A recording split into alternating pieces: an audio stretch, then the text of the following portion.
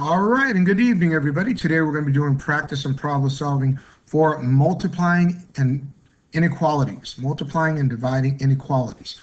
Well, let's go over what we did in class real quick. Let's remember, whenever we multiply or divide by a positive number, our inequality symbol stays the same. So in this case over here, we have a positive 8. So we're multiplying 8 times m, and remember, when solving inequalities, just like equations, we do PEMDAS backwards, and we do everything backwards. So instead of multiplying, the opposite of multiplying is dividing. So I'm going to divide 8 from 8m. That separates 8 from 8m and leaving 8 by itself. For some reason, instead of putting m over here, they put x, and I'm going to rectify that because we should stick to the same variable, shouldn't we? Next, if I divide from one side, I'm going to divide the same number from the other side, and 56 divided by 8 is 7, positive 7. And this is what I meant now. Since our coefficient, okay, is 8, we divided by 8, and since 8 was a positive number, the inequality symbol did not change. We did not flip it. So now I know that m is less than or equal to 7, which means right here I'm going to put a dot and fill it in since it can be equal to, and then I'm going to put 7 underneath, and since it's less than 7, I'm going to go ahead and put my line to all the numbers that are going less than 7. All right? Now for number 8, we have the other example. We see that we have negative 7 times x is greater than 56. Well, we are dividing or multiplying, in this case dividing, by a negative number this time. Notice that negative sign there. And so the book has a little mistake here. They should have had a negative 7x there. And that would require us to divide negative 7 from this side. Whatever I do to one side, of course, I do to the other side. And now, since I'm dividing by a negative number, I'm going to flip my inequality symbol to the other direction. And this time we stayed with the same variable. That's nice. And so now 56 divided by negative 7 will be negative 8. And so right over here, we're going to put, well, we would not put a dot, we would put a circle, because this does not have an equal sign to it. And we're going to put negative 8 underneath it. And well, we're going to point our line to all the numbers that are less than negative 8. All right? And that's what we meant by not flipping it if it's multiplying and dividing by a positive number, and in flipping it if it's multiplying and dividing by a negative number. So I'm going to let you do numbers 7 and 8 by yourselves. Here's a little hint. Remember, if you have a fraction, you're dividing, so you're going to have to do the opposite of division, and you'll want to multiply the inverse of what is there, okay? So let's go ahead and do number 10 now. Kyra and her friends shared a bag of fruit snacks. Each person got no more than 3 fruit snacks, no more than being the key word here. The inequality, x divided by 6 is less than or equal to 3, represents the situation. Solve the inequality to find the possible numbers of fruit snacks that were in the bag. Well, if I solve this inequality, x is, x divided by 6 is less than or equal to 3. Well, that means I can go ahead and, since I'm dividing 6, I'm going to multiply 6 to both sides. So now I have x divided by 6 times 6. And since we're multiplying and dividing by the same number, that's going to cancel those out. Is going to be less than or equal to 3. And whatever I multiply to one side, I have to multiply to the other side. And since the number that we're multiplying is not negative, I don't change my inequality symbol. It will stay the same. Well, these cancel each other out. So x is by itself now. And 3 times 6 is 18. So our answer is 18. Our x is, I'm sorry, is less than or equal to 18. And it doesn't say to graph it, so I'm not going to. But we're ready to go to number 12 now. It says Brittany can spend no more than $15 for her new fish in her aquarium. Okay? For new fish in her aquarium. Let F be the number of fish she can buy. What inequality represents this problem? Well, let's see. Inequality would be, said F is going to be the number of fish she can buy. And each one of those fish costs $3. Now, we don't know how much the fish are, but we do know that we're going to multiply it by 3 in order to find out how much we're going to spend. And that amount can be no more than, in other words, it can be less than or equal to $15. And that is our inequality. Now, another way you could write this, I guess, would be the fish is, let's see, less than or equal to, let's see, I would say 15 times 3. Oh, I'm sorry, 15 divided by 3. Sorry, my apologies. I would have had to divide 3 away from 3 up, so I would have had to divide on this side as well.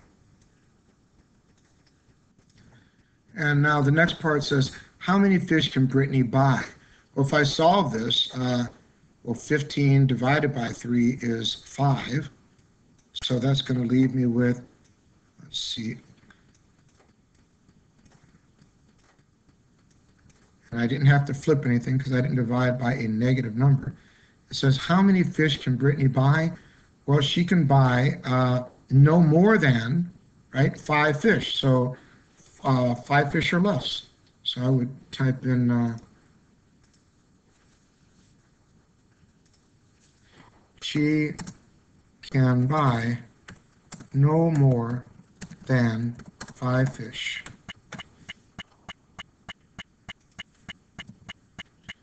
All right. And let's go to number 14 now.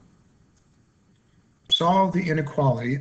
Negative 3x is less than 12. This is one of those that have the negative coefficient. So if I do negative 3x less than 12, I have to remember that I'm going to be dividing a negative number into that, okay, to get rid of that negative 3. If not, I'm going to have negative x, and I don't want to know what negative x is. I want to know what x is. But whatever I divide from one side, I have to divide from the other. And now that I've canceled this out, x is going to be, and since I divided by a negative 3, my inequality symbol has to be turned around. 12 divided by 3 is 4. So that means the answer to this question is x is greater than 4. Reasoning. Describe how you know the direction of the inequality sign without solving the inequality. Well, that one's pretty easy. Whenever I multiply or divide by a negative coefficient, I have to turn my inequality symbol in the other direction. All right. Let's go to number 16. Solve the inequality, then graph the solution on a number line. All right. If I solve this inequality, well, the first thing I have to realize is I'm going to be dealing with a decimal and a fraction. So I'm going to have to change one or the other. So maybe I'll do them both ways for you here. This right here can be turned into 6, and let's see, 25ths would be 1/4. So I could pay negative 6 and 1/4 x is less than negative 38 and 3/4. Now, since I'm multiplying here, I have to divide away. So I'm going to have to divide by the inverse, but I can't find the inverse without going ahead and finding out what the improper fraction this makes. So this is 24 times 6. That's, 4 times 6 is 24, plus 1. That's going to be negative 25 over 4. It's going to be less than, well, this once again has to get turned into a, let's see, 4 times 38. Wow. 38 times, times 4. And that's going to be 32. That's 12, 13, 14, 15. 152 plus 3. So that's going to be 155. 155 over 4. Now, in order to do this, I have to remember, well, there's an x over here. I have to remember I'm going to have to multiply this by the inverse. The inverse of negative 25 over 4 is negative 4 over 25.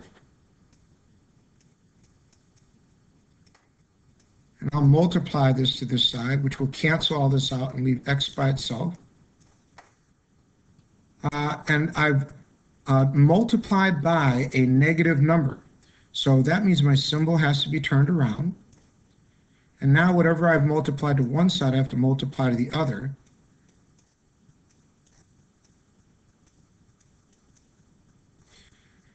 Well, see I've got 4 over 4, right? So I can cancel them out. This would be a negative 1, and this would be 1. I know that both of these are divisible by 5, so 25 divided by 5 will give me 5. But 155 divided by 5, that's a tricky one. 155 divided by 5, somehow I think I'm going to get 31, but we're going to see here. 5 goes into 15 3 times. Which leaves me 5. Hey, look at that, 31. So that means I'm going to have this turn to 31. And 31 times negative 1, well, that's going to be negative 31. And 1 times 5, well, that's 5. So my answer would normally stay like this, except that I'm going to turn it into a proper mixed number, a proper fraction. 5 goes into 31 6 times, with 1 left over. So that means that x has to be less than negative 6 and 1/5. All right? And I also agreed that I would go ahead and do this as a decimal, just to go ahead and show you all of you that like working decimals, that it's just as easy. I could have left this at negative 6.25x is greater than, and I could have turned this to negative 38.75, because 3/4 is 0.75. Remember, these fractions, every fraction is a division problem, right? So that's 3 divided by 4. And if you want to check your calculator, you will get 0.75. Now I can go ahead and divide this number by negative 6.25, which will make me have to divide this number.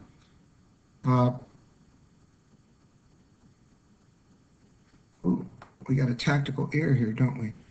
We had a negative here multiplied, and I didn't realize this was a negative until now. That would turn this into a positive 6 1/5. I apologize for that. And I'm glad I did it over here so I could catch that mistake. It means I'm going to divide negative 6.25 over here. A negative divided by a negative equals a positive, but I'm still dividing. Over here, I'm multiplied by a negative number. Over here, I'm dividing by 1. And that's going to give me x over here is less than.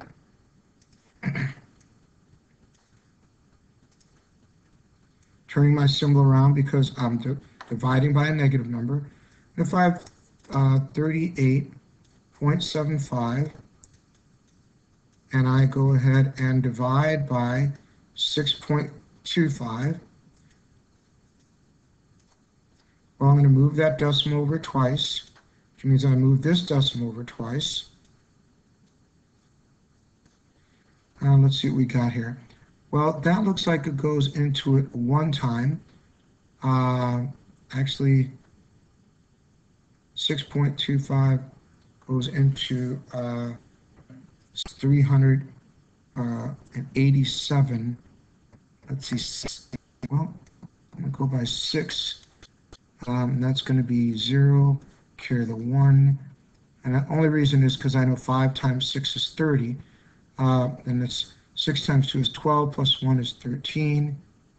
Carry the 1, 36, 37. Look at that. So this would be 373, 0.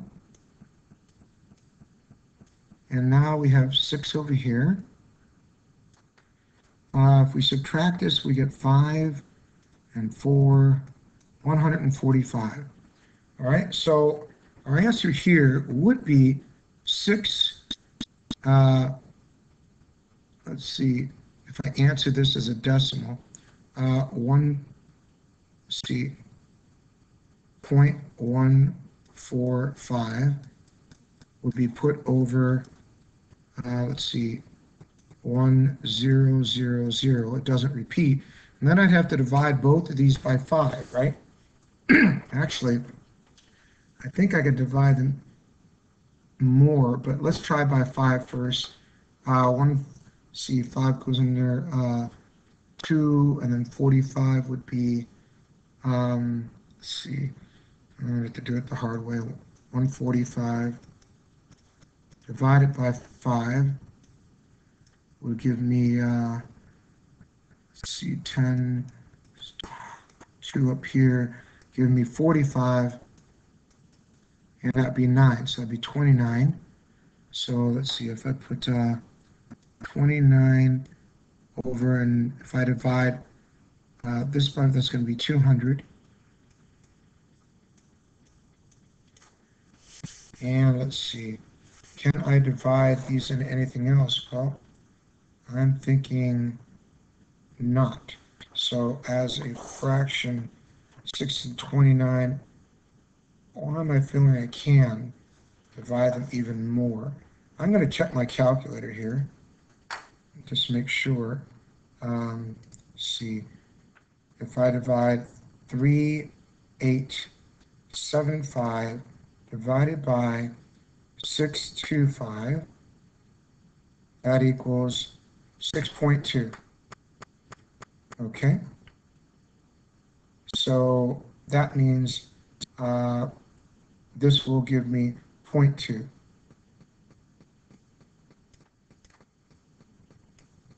Well, now that I know that, you might be thinking, how is 0.2 convert to this? Remember, 0.2 put over, right? 10 is going to give you 1/5, right? And that's what that 1/5 is. So these are equal answers, except for this is positive. I keep wanting to give you the right answer and leaving it the wrong one. But there you go. It should be a positive 6 and 1/5, or and remember, this is x is less than 6 and 1/5, or x is less than 6.2. They're both mean the same thing. All right. Sorry that last one took so long, but it is the last problem and usually the hardest one. I'll see you in class, and have a good night.